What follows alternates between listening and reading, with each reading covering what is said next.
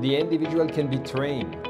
The integration of the autonomous nervous system, the central nervous system can be absolutely improved. There is in the individual anchor a plasticity that can be worked through and then change in some way your destiny.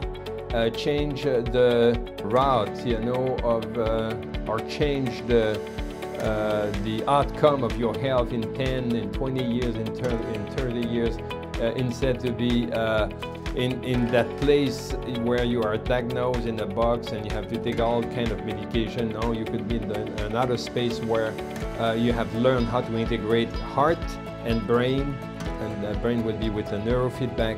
And this is why it's so important.